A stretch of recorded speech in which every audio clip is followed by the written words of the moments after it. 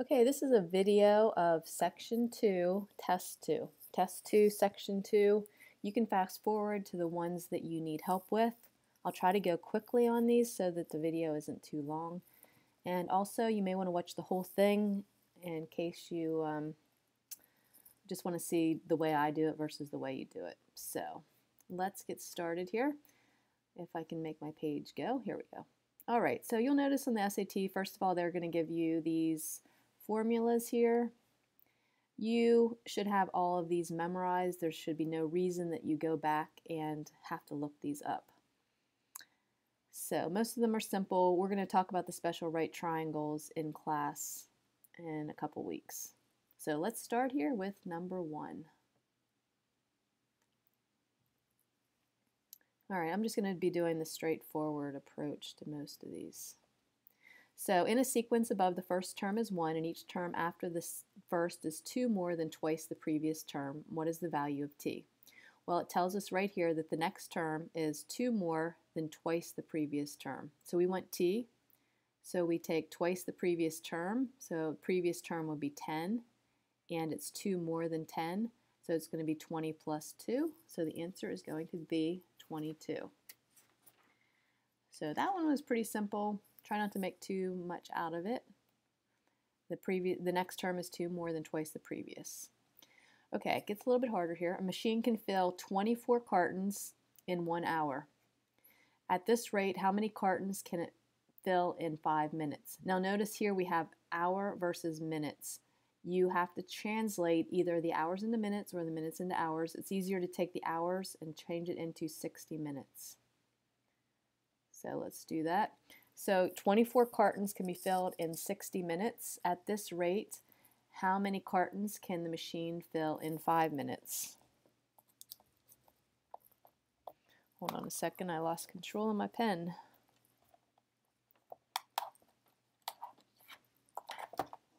There we go. Okay, so we want to know how many it can fill in 5 minutes. So we want to know in 5 minutes. So you make yourself a proportion like that. If it's 24 in 60 minutes, how many in 5 minutes? So we can just cross multiply. What I did, I just divided both by 12 because 60 divided by 12 is 5. So I'm going to divide this by 12 and we're going to get 2. So 2 in 5 minutes, so that answer is 2. There's a lot of proportions on this section of the test. So if you don't know how to do proportions, hopefully you'll learn it a little bit better here. All right, let's move to the next ones. All right, this one says the line graph shows the number of cars Kathy, I can't read that word, in each of the first sold in first 6 months of 2003.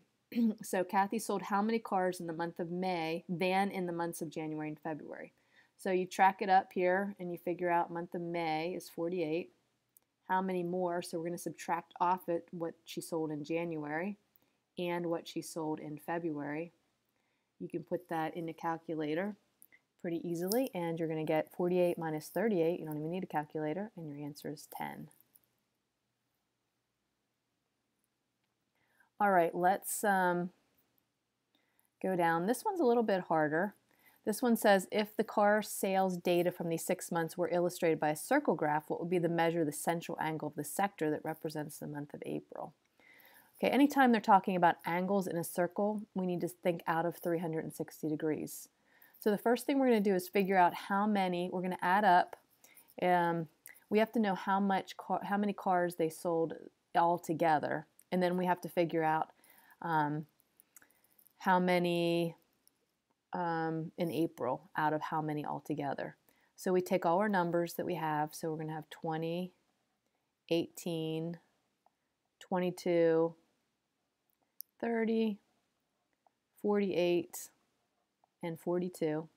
Whoops. 42. We're going to add those up, and when we do that, we get 180. April, let me slide back up here. April was 30. So out of the 180, 30 out of 180 were in April. See, another proportion problem. Now, when we're talking about central angles, we're talking about measures of the circle in a circle graph. A central angle is going to be out of 360 degrees. So we're going to say 30 out of 180 equals what out of a circle? So you don't even need to draw a picture here. You just need to figure out 180 goes into 362 times. 2 times 30 would be 60 degrees. So the thing to keep in mind with this one is if you have a circle graph and a central angle, just use this out of 360 degrees. So our answer to that one is 60. Okay, back up, moving rather quickly here. This one's a kind of fun one. All you have to do is rotate it counterclockwise 90 degrees. So you can take your book and rotate your book 90 degrees and see what it looks like. Or you can just look at the picture and try to find the one that matches what it looks like when you rotate it. So if I rotate this 90 degrees, this part right here is going to be at the top of the figure. So the top of the figure should look like one bump down, 4 bumps over. So this one, if I rotate it, has 2 bumps. That's not going to work. This one doesn't have any. This one has 1 and 1 and 4, and this one has 1 down 1 over 4. This one doesn't work at all. So now we have to look at the bottom of the graph if it's rotated. This is the bottom. I mean, I'm hoping that most of you just got this, but not everyone can see these. So this would be 2 up 1 over 3. So here we go. This one is 2 up 1. I don't have quite control of my pen today as I normally do. So this isn't going to work, so the answer is going to be D. So hopefully that's easy to see. Just take your book, turn it 90 degrees so that this is on the top and this part's on the bottom. That's how you rotate it 90 degrees. Let's keep moving here. Okay. This is a pure algebra problem. I don't think there's any way to do it faster than just to take and translate it into an algebraic equation. So 3 more than twice a number is equal to 10. Very simple algebra 1 problem. So we're going to get 2n equals 7, n equals 7 halves. Whoops, did I just mess this one up?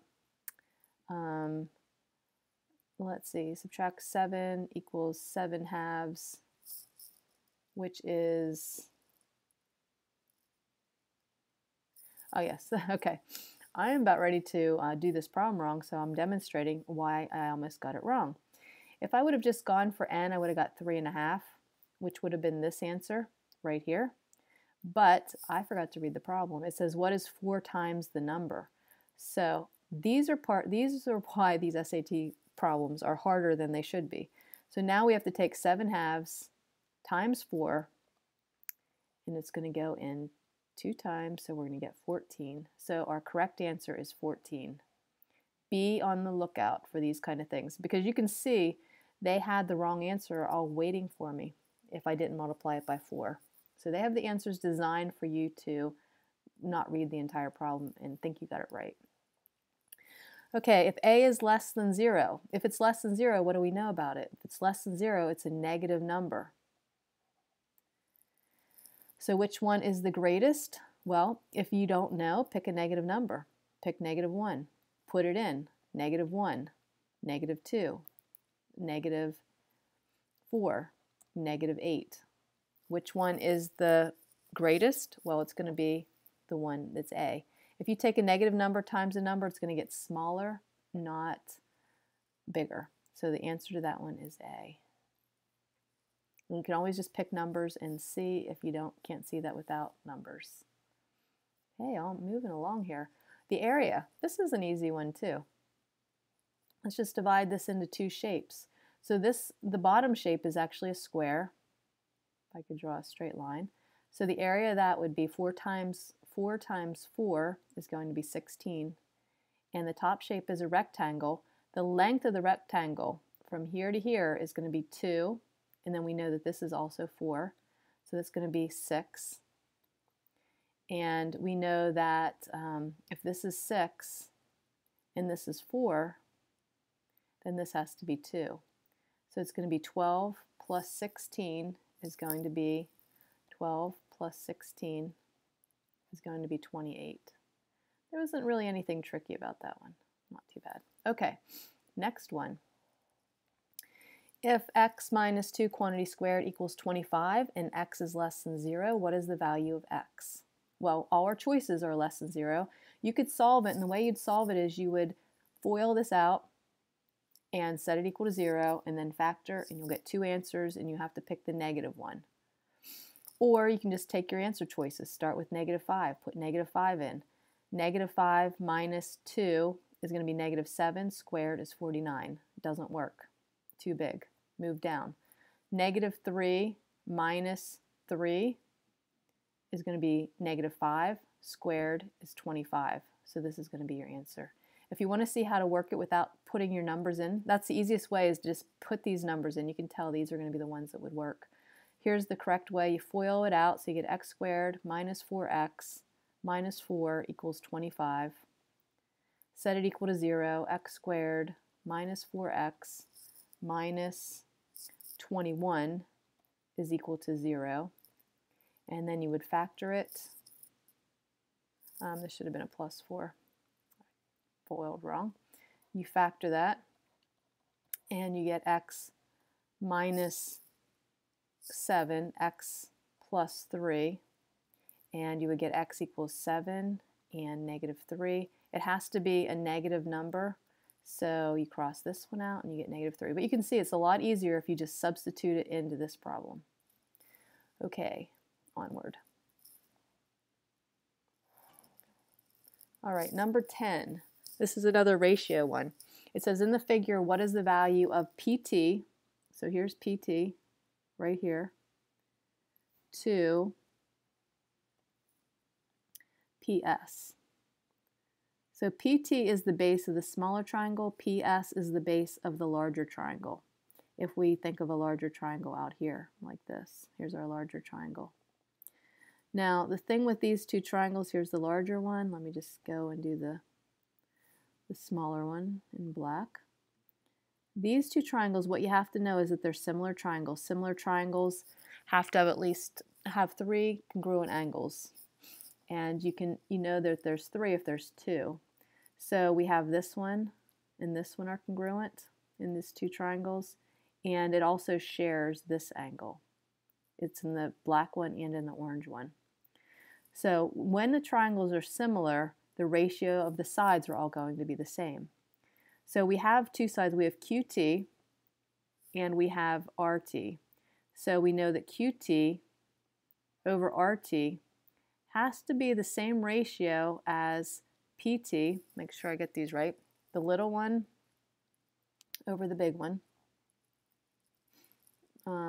Let's see, I colored in my numbers. Okay, RT. The little one, QT is the little one, PT is the little one. Okay, over PS. So we know QT is 8 and RT is 10, and that has to be the same ratio as PT over PS. And when we reduce that, we get 4/5. This is the only one that is in the same ratio. So similar triangles, all the sides have the same ratio.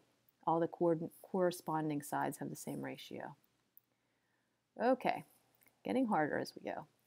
Biology teacher graphed the graph of fish over time. The results are shown above. If L represents the length of the fish in millimeters, W the weeks. Which of the following equations describes the data shown? Okay, you have to find the equation of this line. You can take and make a line. I'm not very good at getting a line going through points using this little tool that I have, but I'm going to approximate here. So there we go, kind of comes through there a little bit. My line is really bad here. All right, so you're going to draw your line through it. And my line looks like it hits through 0, 0, so it actually is bad because it's not going to end up going through 0, 0.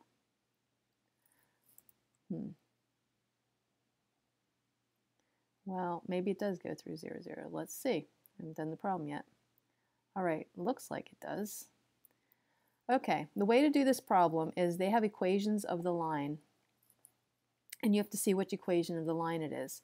So if you know anything about lines, you know that the slope-intercept form is y equals mx plus b. And we need to find, yeah, you can almost see how it goes through 0, 0. I mean, I couldn't even draw it not going through 0, 0. So that b stands for your y-intercept, and that's going to be the number added on to the ends.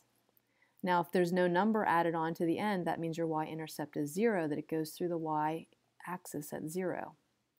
So, I mean, even just looking at my graph, I would eliminate this one and this one because it's not going to go through at 10. So the only thing we need to do now is find the slope. So I'm going to find the slope. It's the rise over run. So it's going to be how much it rises from one point and runs to the next point. So let's just do from this point right here to this point. Let's calculate our slope. So we're going to rise, and it looks like we're going to rise up from 10 to 30. So our rise is going to be 30, and our run is going to go 1, 2. So our run, 3. Let's see, it's going up. No, our rise is from 10 to 30, so it's going to be 20. Sorry. So our rise is going to be 20. Our run, this is going to be 20. Our run is going to be 2. So our slope is going to be 10. So the only one where it has a slope of 10, it's the number before the x is your slope, is going to be d. So that's it. The other way to do it is you can just start picking points. If you don't understand anything I did, go here, pick a point. Let's pick this one. This point looks like it's about 7. We know it's 7. And right across here looks like about 70. This is your x and your y, or your L and your W. That's actually the other way around. The weeks are 7. The length is L. Put them in. So the first one, L cannot equal W, so that can't be it. L does equal 10, but it doesn't tell you anything about the W. If we take W, which would be 7 plus 10, we do not get 70. And if we do D, if we put L in, 70 equals 10, the weeks are 7, times W, which is 70, it actually works. So you can just pick points and substitute them in if you don't understand how to do the slope-intercept form. Okay, these things, we have to do this one here. For the numbers listed above, the only mode is 5, and the value in the median is 6. Each of the following could be the value of n except.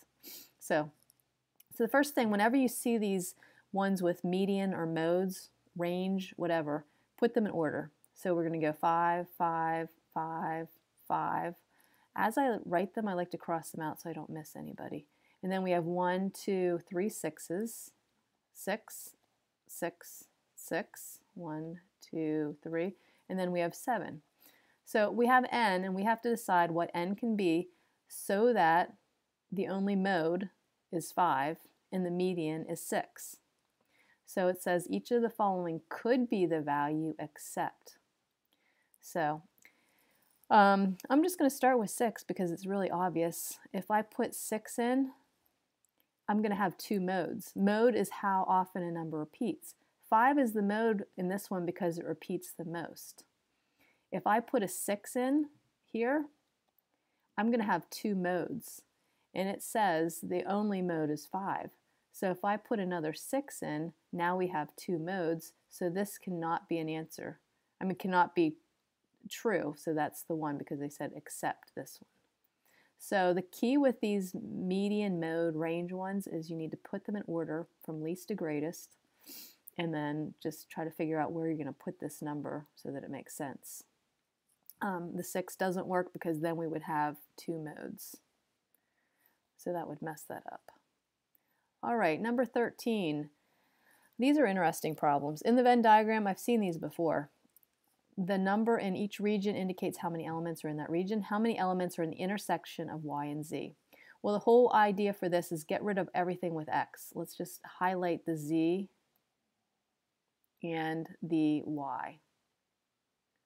Okay, try to forget about the x out there. We have to see where the z and the y intersect? Well, it's going to be at 2, 3, and 7. whoops, actually these don't intersect. They're only going to intersect right here, 3 and 7. So if you take them out, the best thing to do for these is just take them and draw them over here on the side, like that. This one has a 2, a 3, and a 3 and 7, and this one has the 4 and the 5. So the only place where those two intersect would be 10. The numbers that intersect would be 10. So totally, it messes your mind with having some of these other numbers in it, so just totally draw it and leave out everything that would be in the X that doesn't intersect. All right, next one. Hope this video is not getting too long for you. Okay, if m equals t cubed for any positive integer t, and if w equals m squared plus m, what is w in terms of t? So when it says in terms of t, that means leave t in the answer. So we're going to substitute. We want t in the answer. So m equals t cubed. So I'm going to replace all the m's with a t cubed right here. I'm going to take, and I'm going to, instead of m squared, I'm going to put t cubed, which is now, we're substituting that in for m, but then we still have to square it. M is equal to t cubed, so I'm putting that in. And we get w equals, just when they say w in terms of t, that makes the problem sound a lot more complicated than it is. So we're going to get t to the 6th plus t to the 3rd. This is w in terms, this is what it's equal to in terms of t. So it's going to be t to the 6th plus t to the 3rd. All right, our first symbol problem. This is a rather time-consuming problem, seeing that we only have a minute to do each problem. Okay, so it says that x triangle equals x minus 1 times x plus 1. So that means every time you have a number in front of the triangle, you substitute the number in for x. So if you have a number in front of the triangle, you substitute that number where the x's are. So let's try this. So we have, the first one we have is 6 triangle minus 5 triangle. So instead of the x, we're going to put the 6. So we're going to have 6 minus 1 times 6 plus 1. And that's going to equal 5 times 7. Make sure I get this right. 5 times 7, which would be 35. And then we have 5 triangles, so it's going to be 5 minus 1, 5 plus 1, which would be 4 times 6, which would be 24. And if we subtract them, we get 11. Now, we have to see which one of these here would give us 11.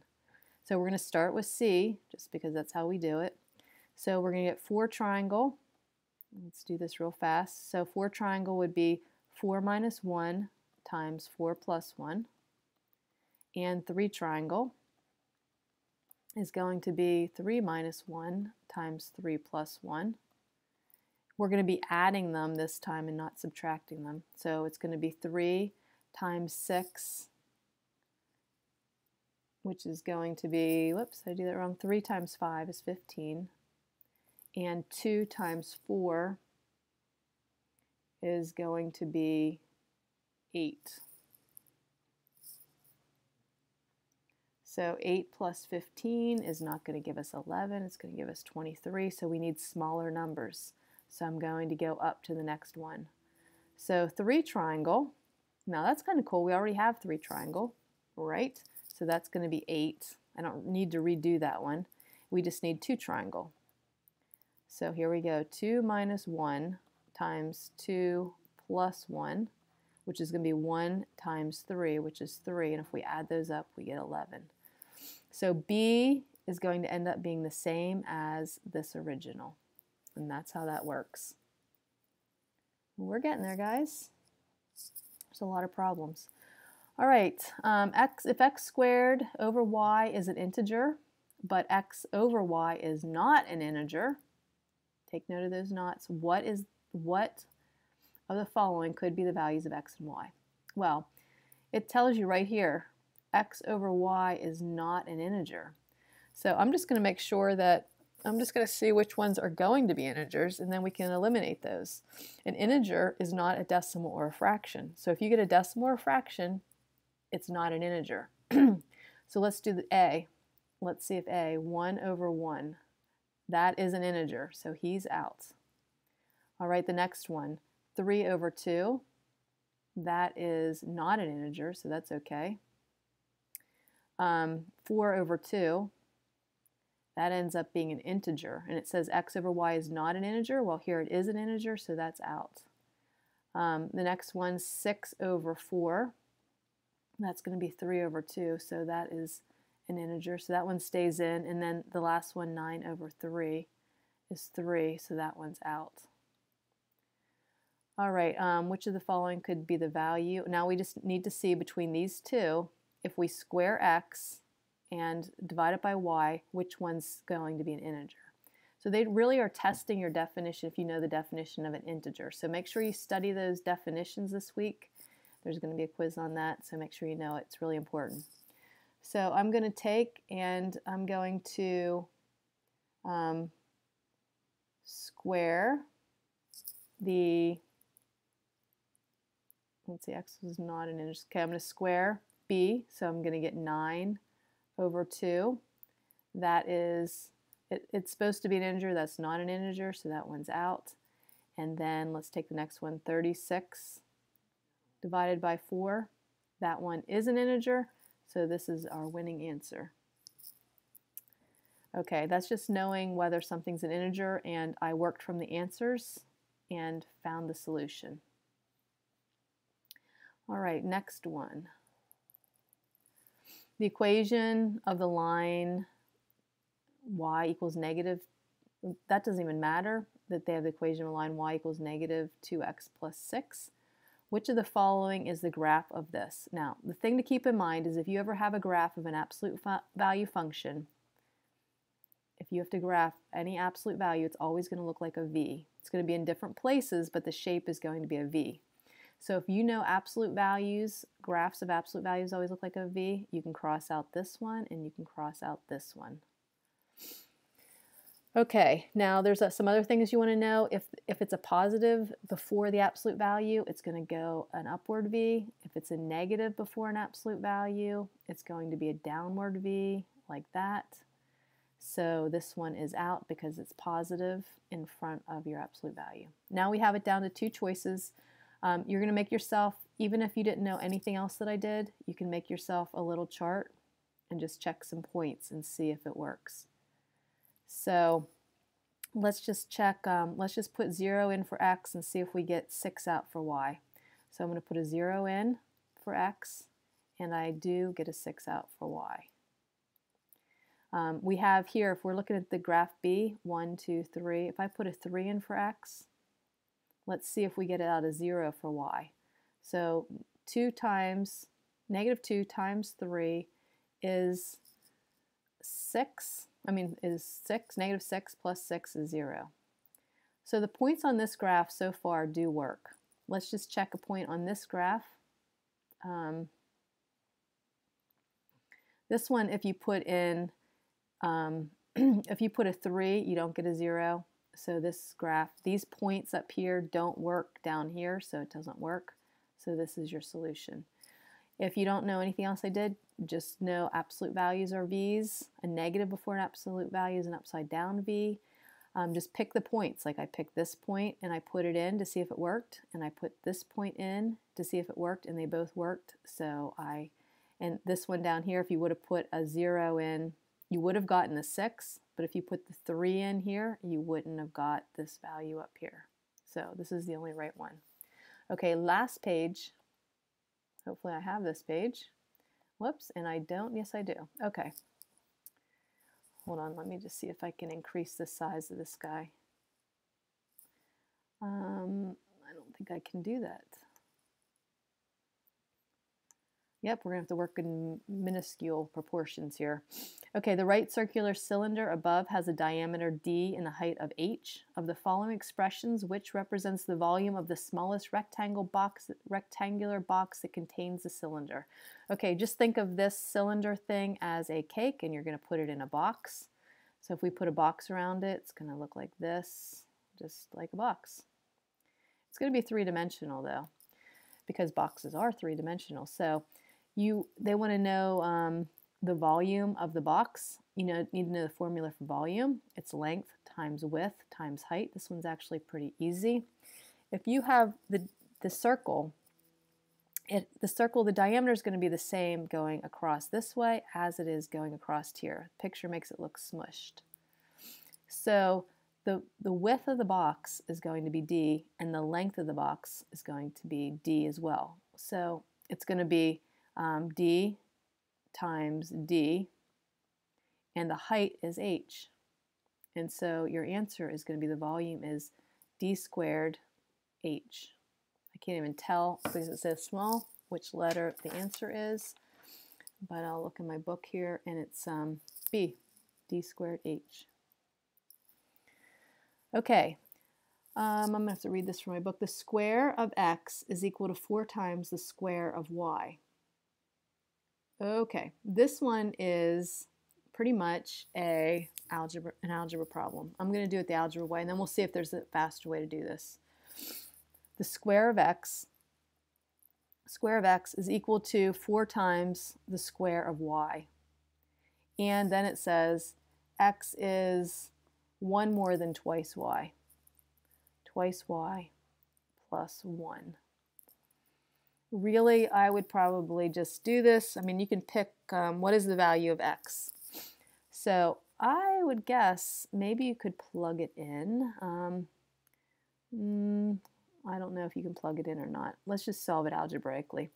Since x equals 2y plus 1, I'm going to take this and I'm going to put it in for x.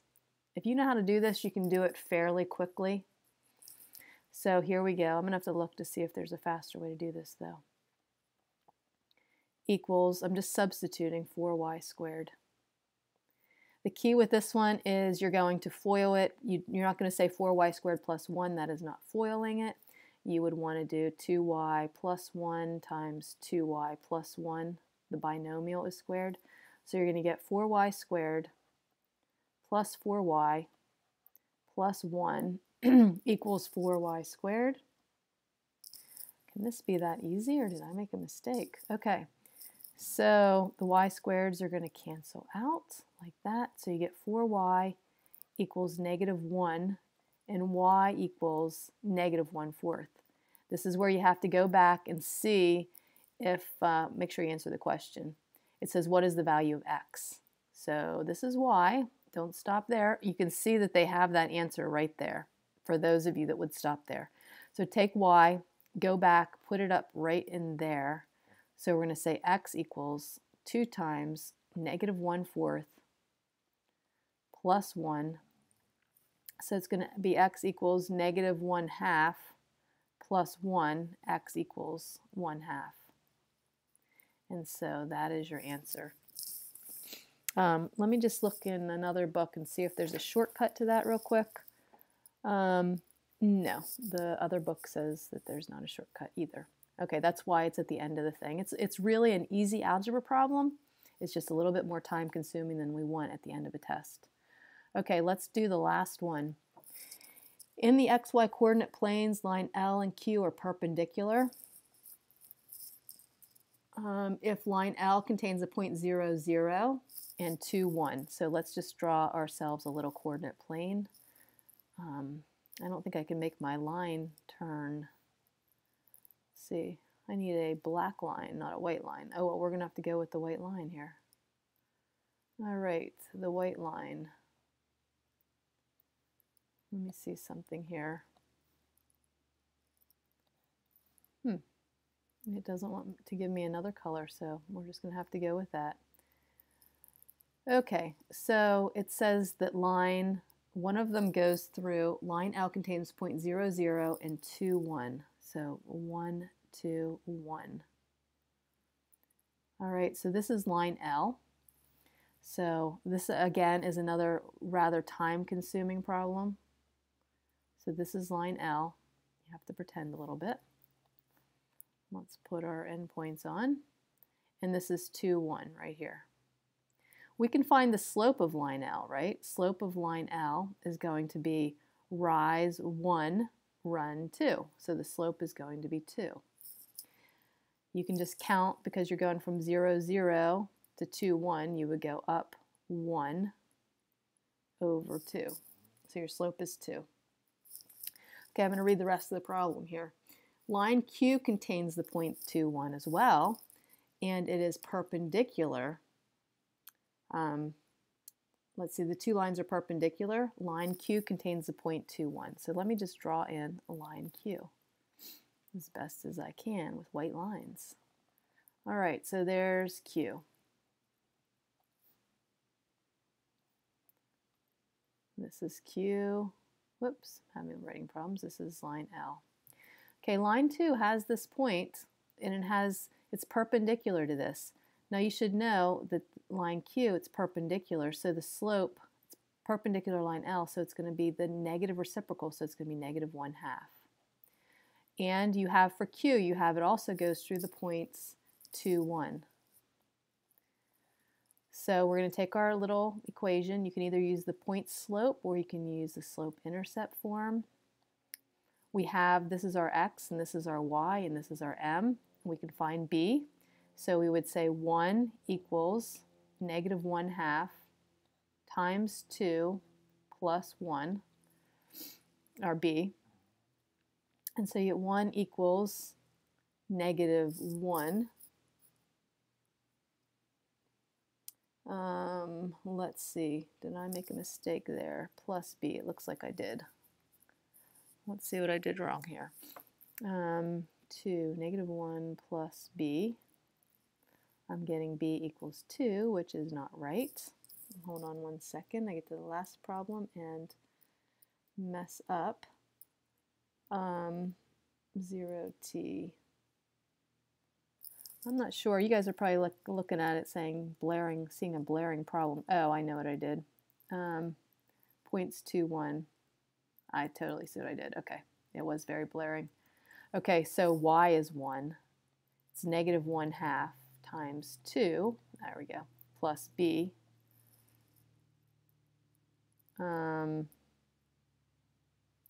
Okay, I just filled the same thing in that I just did. Okay, skip that method. Let me do the other way. Something is really blaring, but I'm just missing it for some reason. Hold on. Let's do it this. Let's use this formula.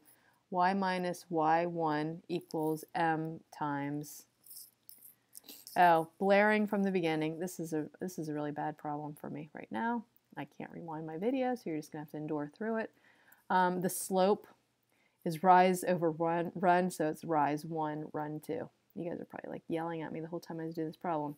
So the slope of the perpendicular line is going to be negative 2. The point that we want is 2, 1 that it goes through. Let's try this again. Y equals mx plus b. So we get 1 equals negative 2 times 2 plus b. Yay. So we get b equals 5. And that's what they're asking for. They want to see what the y-intercept is because they want this point right here. We know it's 0, and then where does it cross, which is the y-intercept? It's going to be 5. So your answer is 5. Okay, that's it for section 2.